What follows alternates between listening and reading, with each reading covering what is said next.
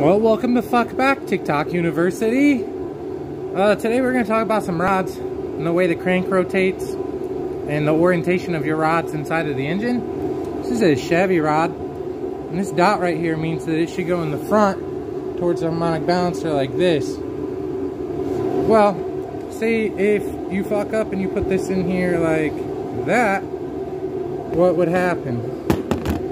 So right here we have the notch for the tang on the bearing.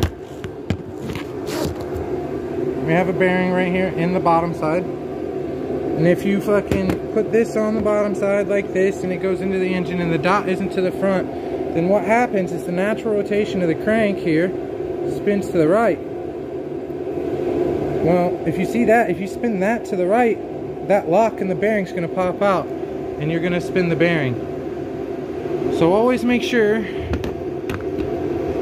that you put the dot on the rod towards the front of the engine and that the rotation of the engine will push the tang deeper into this notch here and keep it locked inside the rod.